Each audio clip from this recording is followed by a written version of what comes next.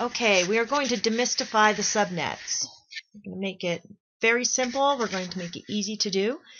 This first video will cover subnets of equal size, and then we will have another video that goes over creating subnets of unequal sizes. We're breaking this down to 3 simple steps. Our first step is going to be to calculate the total number of addresses. How do we do that? Well, we can take T being our total number of addresses, and we can say, okay, T will be 2 raised to the power of 32 minus our net mask. Now, if you remember, our net mask is going to be the 21 that's in red at the end of that. So we're going to create 4 subnets of equal size with the IP address and our net mask. There's our formula. T equals 2 to the 32 minus 21. That gives us 2 to the 11th. So we have a total of 2,048 total number of addresses. So what do we do next? We take that number that we got, T, 2,048, and divide that number into groups. Each group must be a power of 2, and all groups added together must be less than or equal to the number of total addresses that we have. So what does that mean? Well, in our example of creating 4 subnets of equal size, we have 2,048 total. How many groups can we make? Well, we want 4 groups. If we take 2,048 and divide it by 4, we come up with our G, or our group, of 512. First, we need to say, okay, is 512 a power of 2? In this case, yes, it is. Our next thing says, well, is it less than or equal to our total number of addresses, which is 2,048? It divides in evenly, so it is equal to it. We can use this. So we now have 4 groups of 512 addresses. Step 3 says we're going to take the logarithm of the total number of addresses divided by the number of addresses in each group. Whoa, whoa, whoa. That sounds complicated. It's really not. So let's go with our example again. We have our total number of addresses, T, is 2,048. In one single group, we have 512 addresses. Now we need to come up with P, our prefix. We don't know what that is. So we're going to say P is going to be equal to 21. Where do we get the 21? Well, that is the original net mask that we had, plus the logarithm of 2 of T divided by G, or 21 plus the logarithm of 2,048 divided by 512. We already know that it goes in evenly, and we get 4.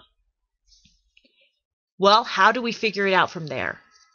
What is the logarithm of log 2, 4? Well, it's very, very simple.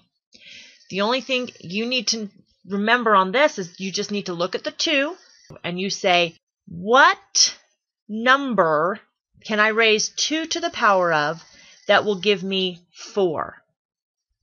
Think about that for a second.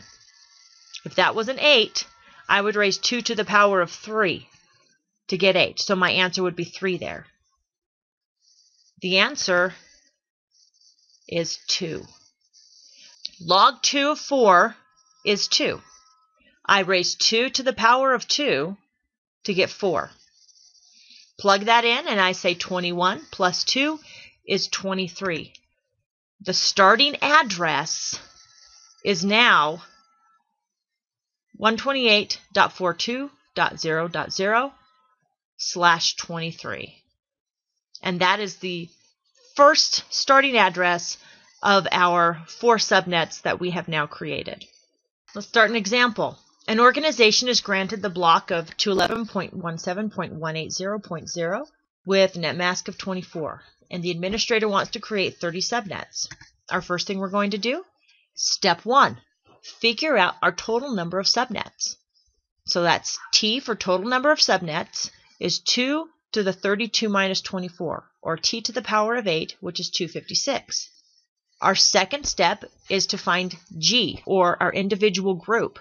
We know we need 30 subnets, so we'll take 256 and we'll divide it by 30.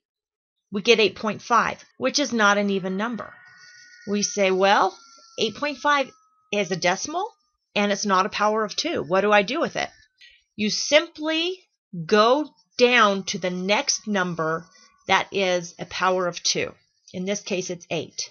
You don't want to go up, you want to go down. So we have 8 in a group.